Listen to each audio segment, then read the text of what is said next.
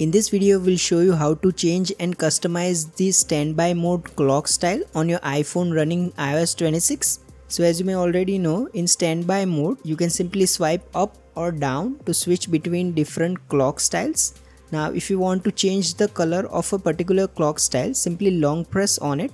Now here you should see this tiny dot, simply tap on it and you should see all the available colors. You will see a combination of colors or you will also see singular colors.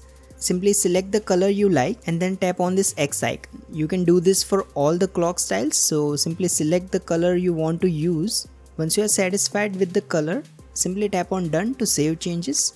Note that if you don't see the colors changing in the standby mode, all you have to do is go to standby mode settings. Here tap on display and then turn off this night mode from here. Once you do, your issue should be resolved. If you find this video useful, please don't forget to like and subscribe to Glitch Guru.